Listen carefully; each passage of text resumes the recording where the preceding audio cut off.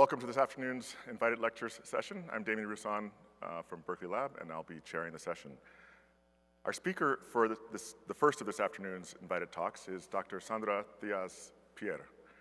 Sandra was born in Mexico City, has a bachelor's degree in electronic systems engineering, and a master's degree in computer science with a concentration on quantum computing, as well as a master's degree in electronics engineering, and a PhD in computer science focusing on computational neuroscience. Sandra is the scientific leader of the Simulation and Data Lab, Neuroscience at the Juelich Supercomputing Center at Forschungszentrum, Juelich, Germany. Her research focus is on high-performance computing, simulation of brain dynamics and plasticity across a range of scales, and optimization. She collaborates on the implementation of the infrastructure derived from the Human Brain Project, eBrains. She was also a member of the High-Level Support Steering Committee and is active in the technical coordination and education program of the project. Her contributions to open source software include the NEST Neural Network Simulator. Today, Sandra will talk about boosting neuroscience research with high-performance computing infrastructure. Sandra.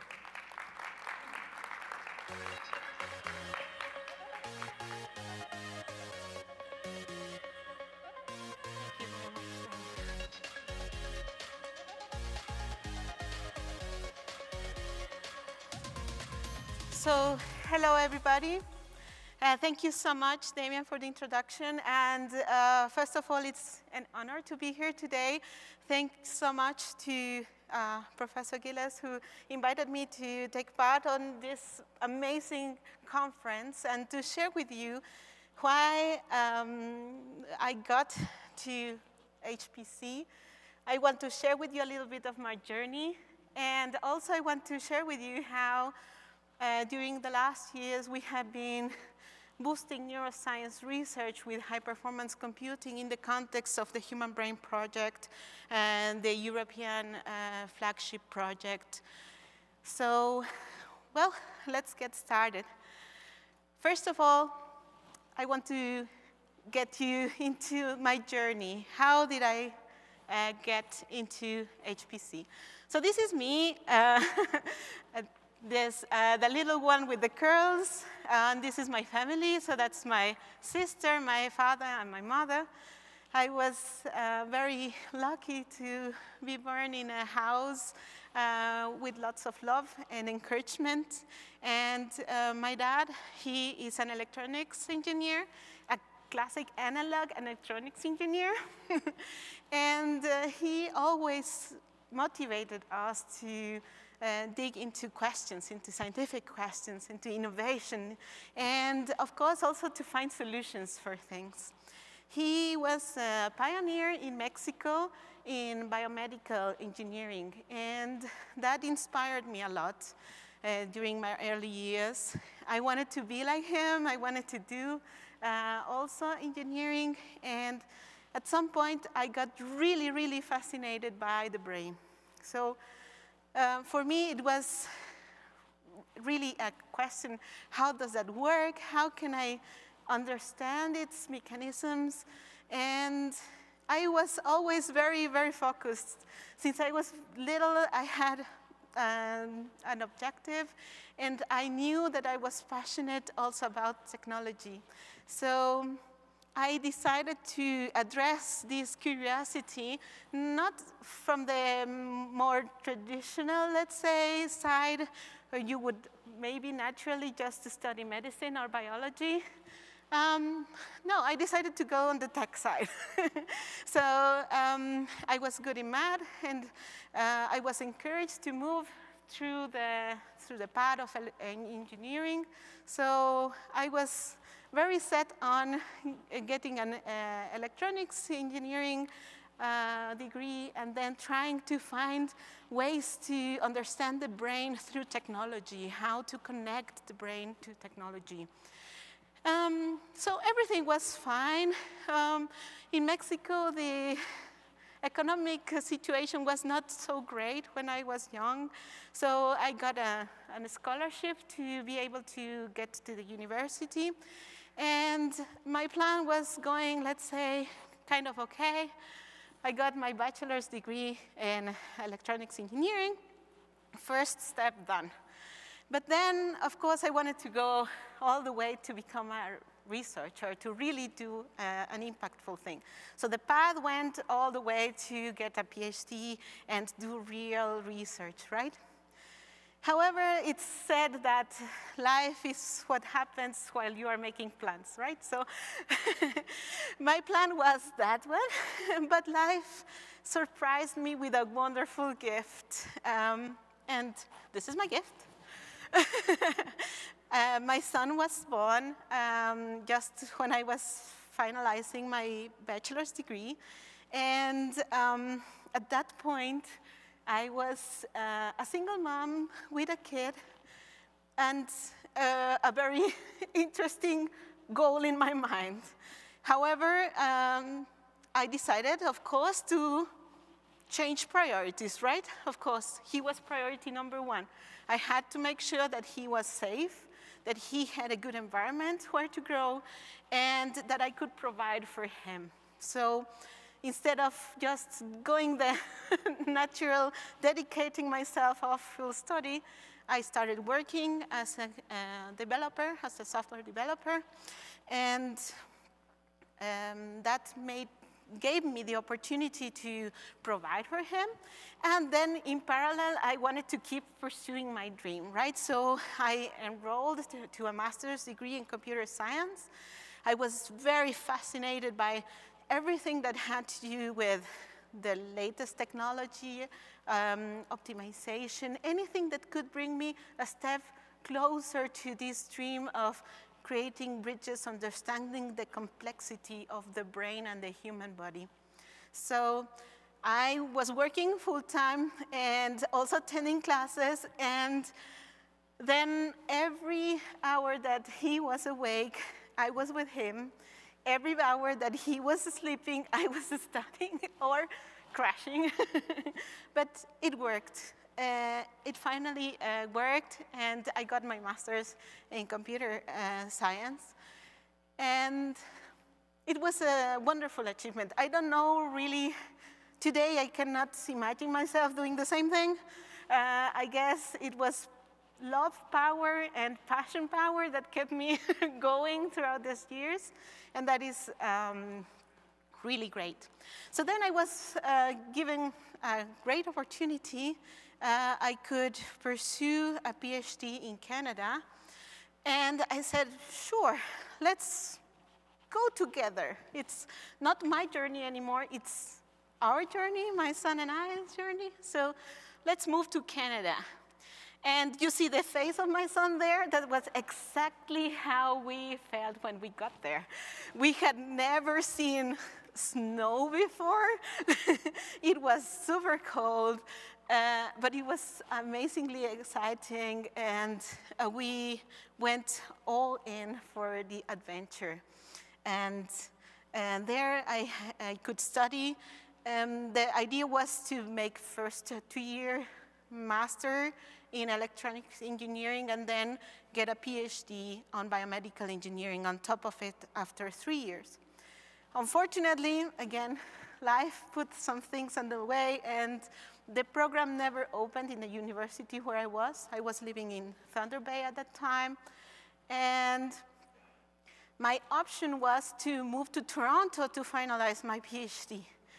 But you know, living on a PhD scholarship in a very expensive city like Toronto, being a single mom is extremely hard. So at that point, I decided to say, okay, this will not work. I will not be able to provide the environment that I would like for my son. So maybe this is the end. I mean, maybe I just have to give up and find a nice job in industry and just let it be. So I started looking for a job. And amazingly, I found out that there was an opening for a research position in Germany for position that was combining high-performance computing and neuroscience, and I was like, this is like my dream job. I need to apply for it. And I did. And I don't know how, but I guess it was meant to be. They said, okay, yeah, we want you here. So again, we moved, this time all the way to Germany for our next adventure. And I can say today that now we found our home in Germany. I found my husband, my today's husband, and the three of us, that's my son, the little one now, he's 19 years old, he's a man now, and we're quite excited to be there. And this is how I became HPC. I joined the Simulation and Data Lab Neuroscience at the Juelich Supercomputing Center in Germany, where I can really enjoy working in the interface between HPC and neuroscience, supporting scientific use cases and requirements, and providing solutions on the HPC side. So today I can say I am HPC.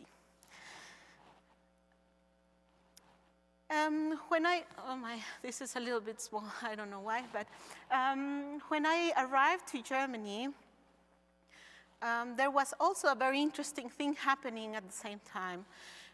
There was, in 2013, the start of the Human Brain Project, this flagship project that aimed at creating a research infrastructure for brain research. And many people think that the Human Brain Project is a neuroscience project, but it is not. The Human Brain Project was a technology project. It was driven by the technology side of the European Commission. And the goal was really to create tools and services, infrastructure, and consolidate data elements that could support brain research. So at that point, when I joined the Simulation and Data Lab, it was just this beginning for the Human Brain Project. And there were lots of expectations about what could be done using supercomputing with the brain.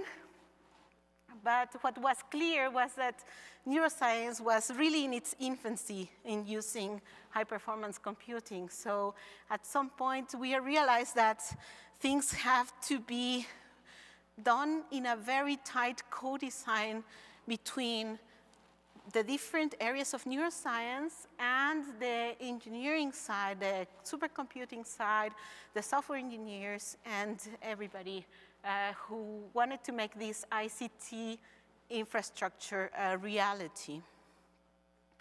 So this, of course, needed a very multidisciplinary effort, and this was then the start of the journey for the neuroscience community on becoming HPC, at least in Europe.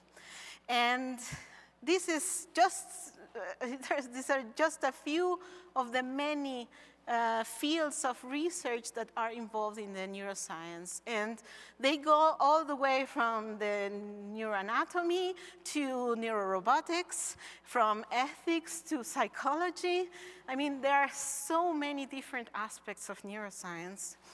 And as you well know, one of the most essential things in the brain, as well on a supercomputer, is the network, the connectivity. And this is what the Human Brain Project became, the core element that united all these efforts to co-design this research infrastructure, and where people could then exchange information and develop a common language.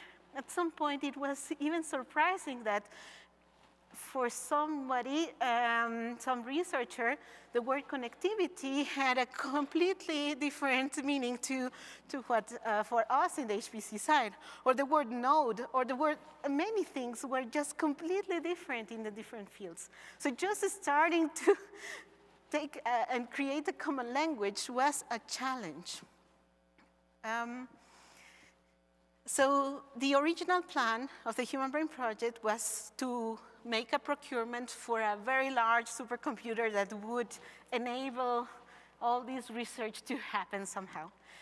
However, it became evident that the HPC community needed more urgently something like infrastructure for data storage, for data management, and also cloud resources. And these requirements then changed the original plan.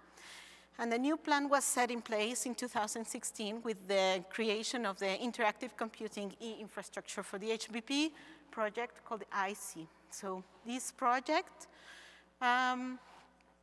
moved the plan into this, to create a research infrastructure supported by different supercomputing centers. In this case, 5 of the leading supercomputing centers in Europe joined forces, so Juelich, CEA, the Barcelona Supercomputing Center, CSCS, and Cineca. And together we created a joint effort to provide this new kind of more flexible supercomputing infrastructure that neuroscience required. And the other thing is, we started a federation effort. So a way in which users could access these resources in an easier way without having to have a user for each of these supercomputing centers and learn how to use each of them in a different way and learn to deploy their jobs in a different way and port their code to the different systems. So there was this need for a, let's say, layer of homogeneity between the different centers.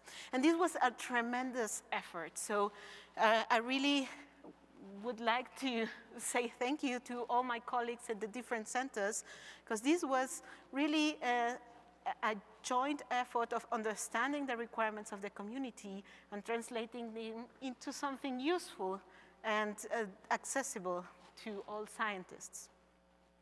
You have to keep in mind that most of the scientists were not computer experts. Many are experimentalists. Some of them are medical doctors.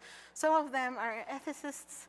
So most of them don't really want to invest too much time learning how to access the supercomputer and deploy jobs, but they would still love to get additional information about how a patient will react to a specific therapy for brain disease.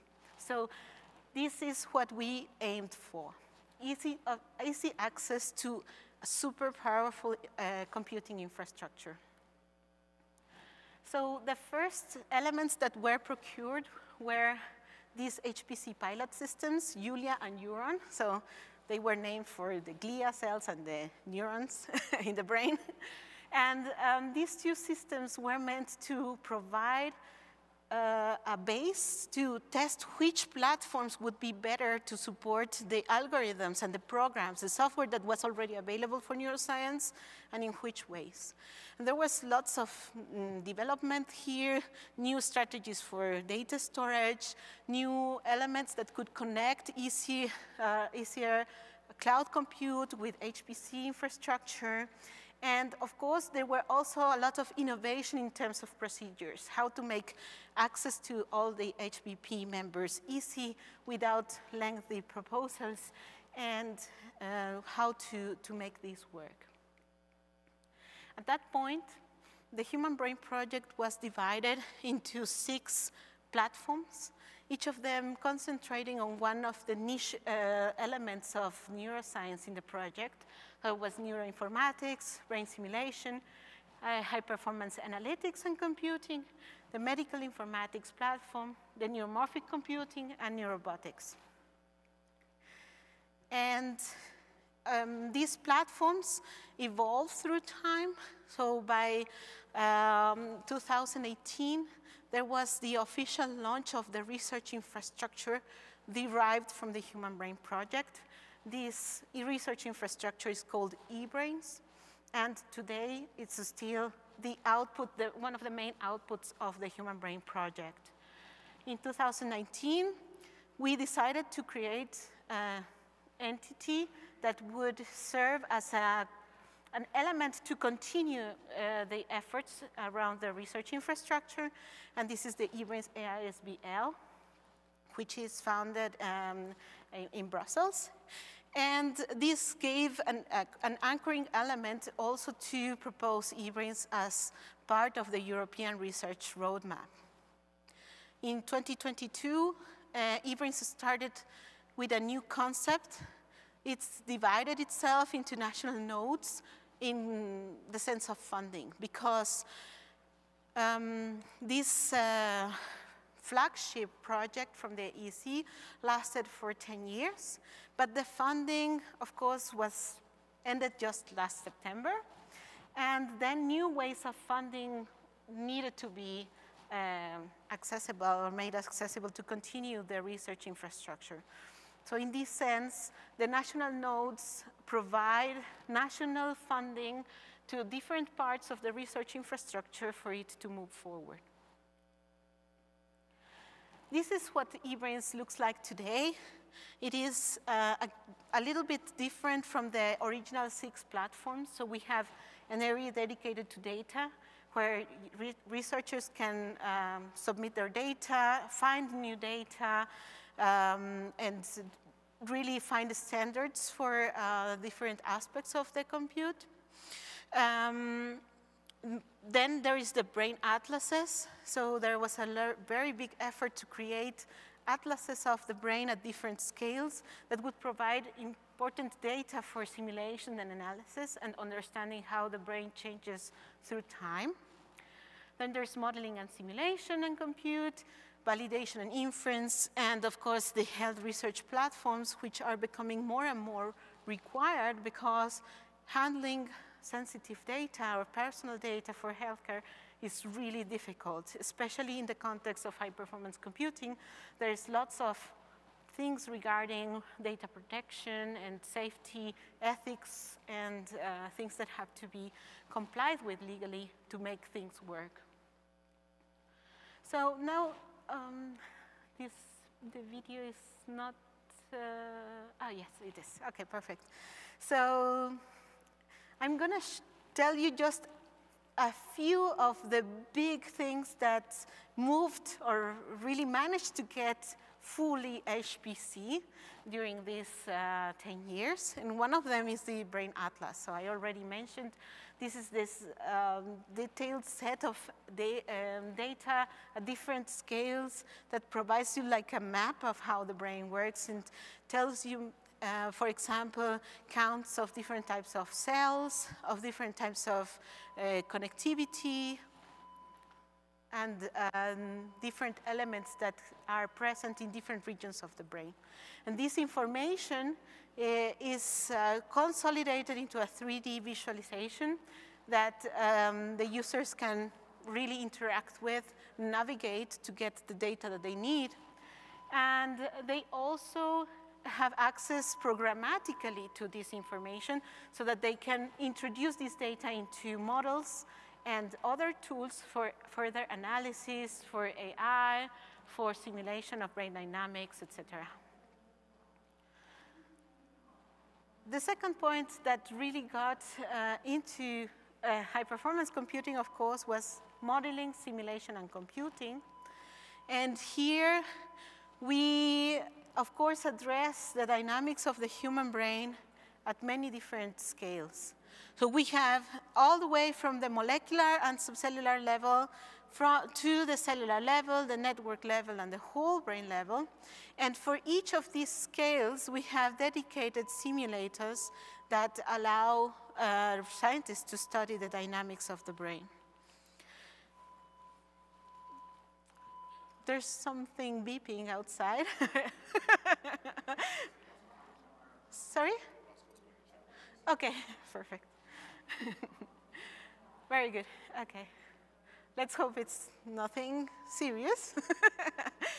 But in the meantime, I can maybe tell you a little bit more about this. So,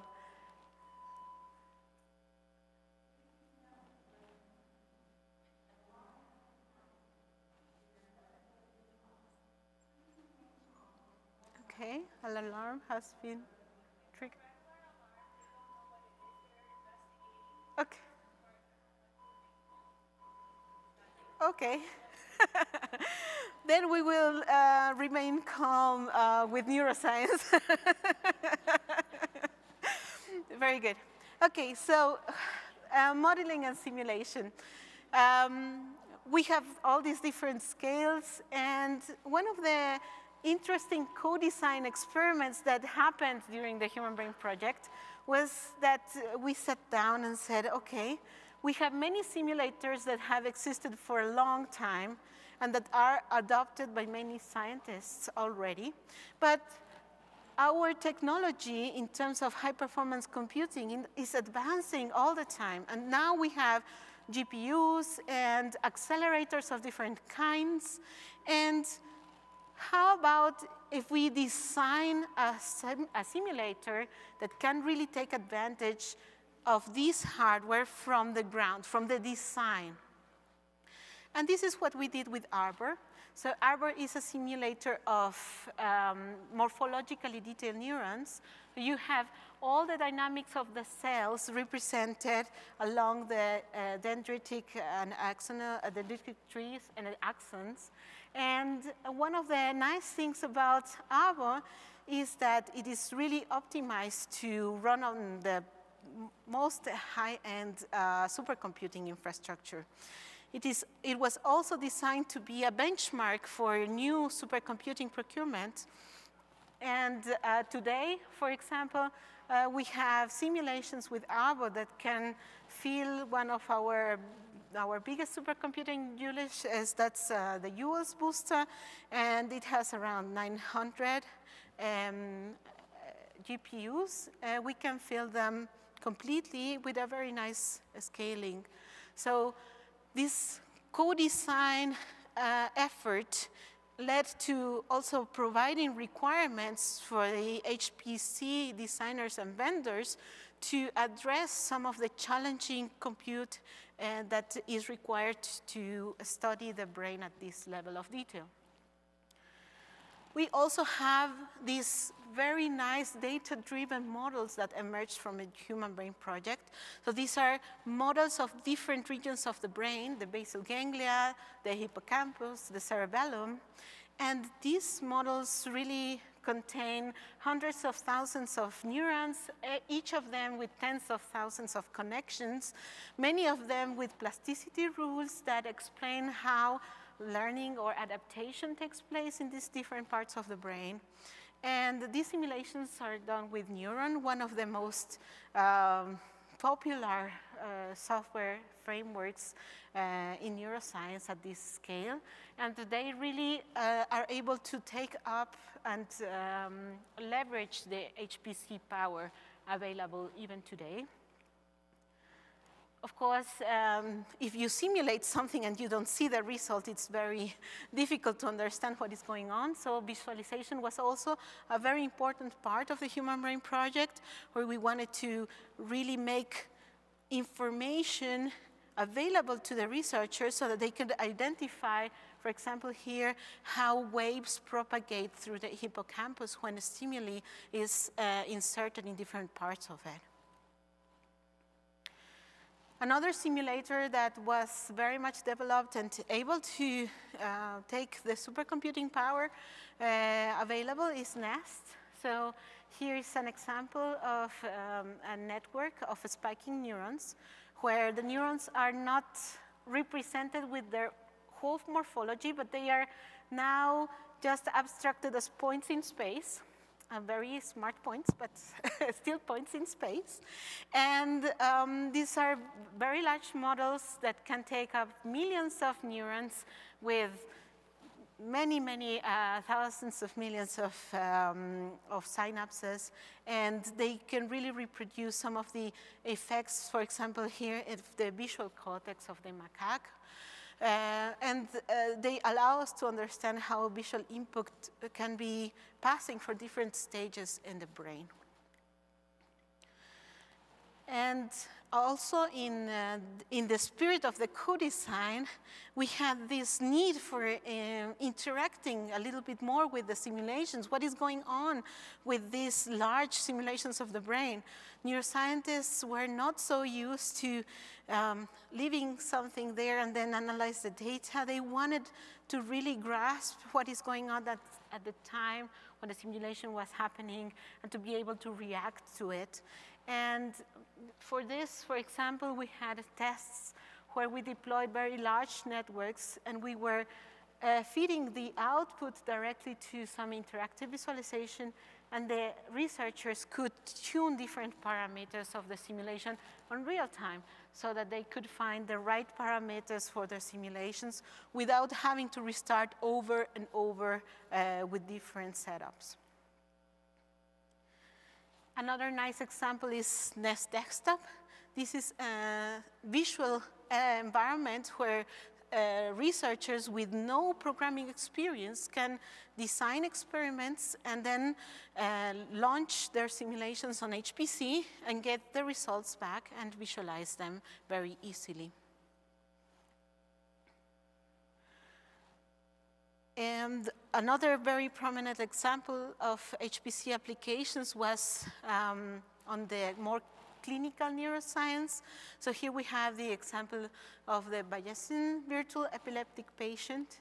This setup where we have multimodal experimental data integrated into a brain model and then tuned on high-performance computing infrastructure to find the suitable dynamical activities. This is the Colorado Convention Center. We are given the all clear. The cause of the fire alarm has been investigated and been given permission to return all systems back to normal. We're all clear now. Attention, ladies and gentlemen, this is the Colorado Convention Center. The fire department has investigated the cause of the fire alarm and has given permission to return all systems back to normal. All clear.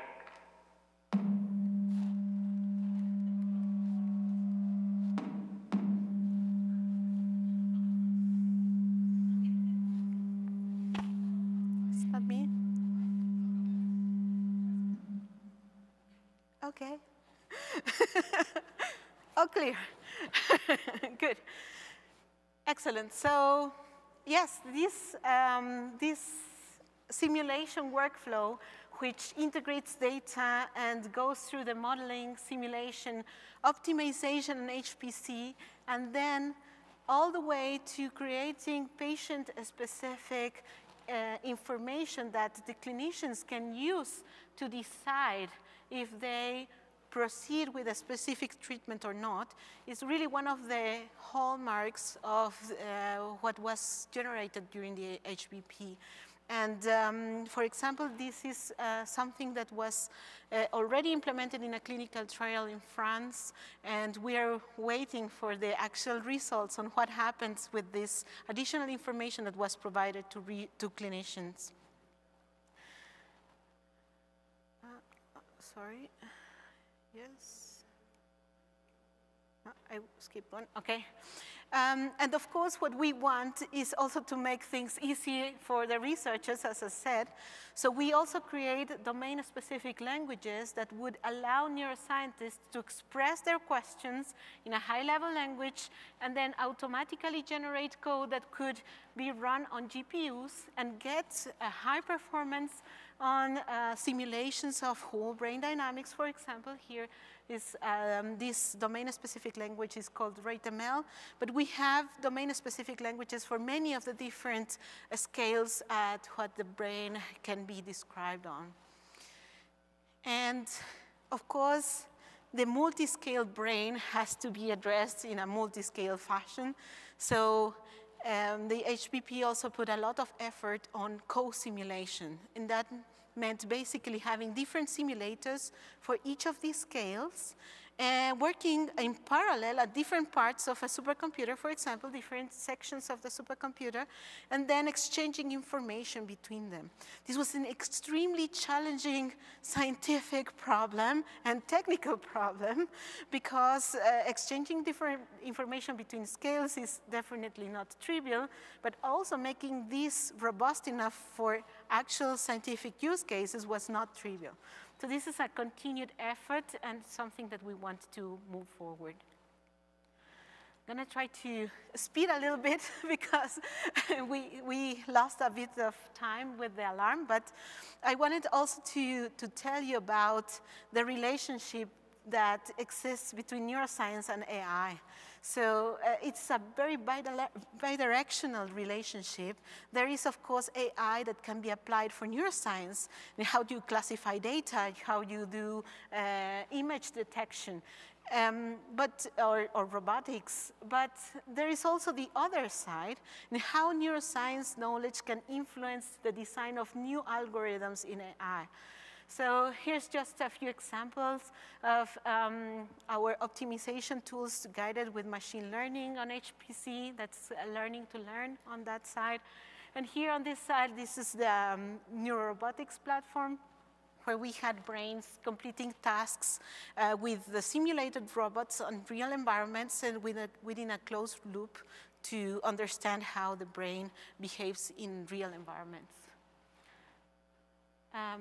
And of course, on the side of algorithms for AI, there was a lot of effort on creating energy efficient, for example, image processing algorithms that use spiking neural networks instead of the traditional artificial neural networks to do tasks, for example, like just detection of numbers or letters or images.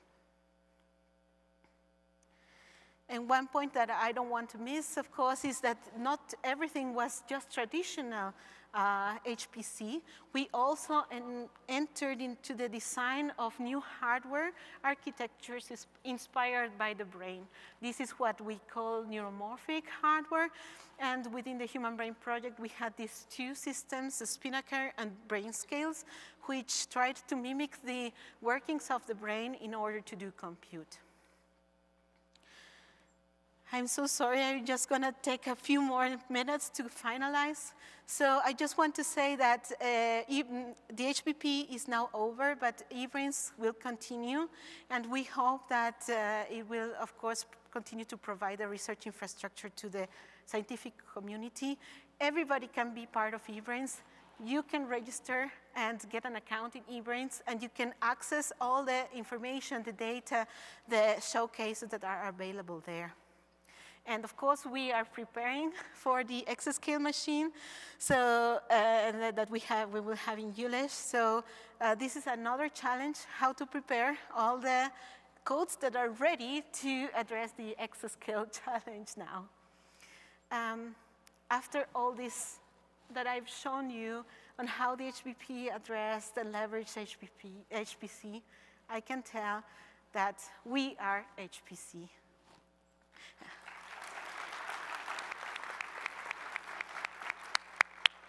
Well, these are just a few more pictures. And that one is my son over there. He was always going around the HPP summits and things, playing with robots, and he's full HPC and HPP and everything.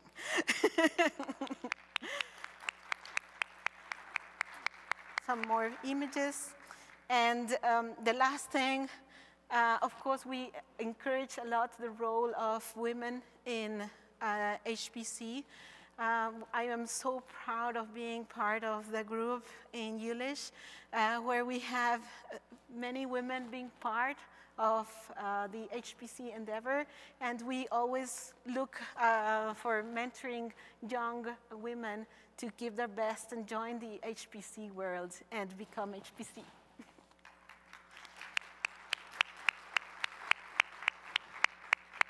That is my group, so thanks to my group, the SEL Neuroscience, and thanks to all my friends, colleagues, and collaborators of the HPP. It has been a wonderful joint endeavor to become HPC. Thank you for your attention.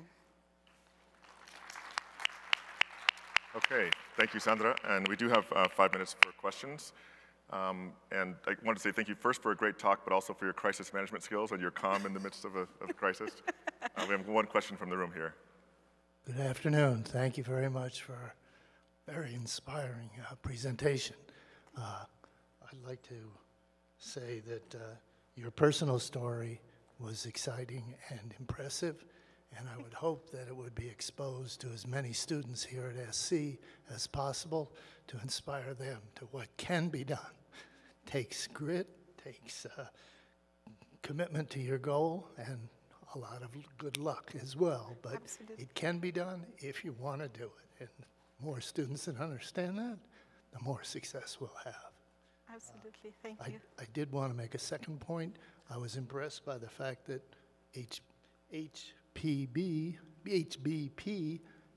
early on in this century had to learn that simple supercomputer was not all they needed in order to do real work. They needed infrastructure, they needed a lot of data and the management of that data, and that's an important message for everyone in the 21st century. My technical question is, Thank you. HPB and eBrains is very focused on the physical structure and behavior of the brain. Yes. I would hope that as they develop better understanding of the physical mechanisms, they would also include exploration and study of the emotional personality and other less mechanistic things that go on in the human brain so that we could understand those also. Absolutely. Thank you. Thank you very much for your comments. Absolutely. There is a lot of effort now to move towards the better understanding of consciousness, for example. So we have specific metrics that allow us to say, for example, if we are conscious or unconscious, but this is still at the mechanistic level, as you say. And we have to move towards the next level and find ways to understand if a system that is complex enough and it's representing the dynamics that we manage to observe, measure, and understand in the brain can give birth to this higher level function that is so complex and that we are definitely still not ready to understand and address. But we are very interested on it, and we are all for it. There is also, of course, the mental health point. It's really important, and it is something that we really want to address by having infrastructure that can support health research questions by protecting the personal data, the clinical data, and providing a good structure where things can really be researched without having the ethical problems or any risk to the patients that very kindly donate their data to our further understanding of the brain. Thank you very much. Okay, we have time for one more question, I think. Not seeing one in the room. Oh, right here.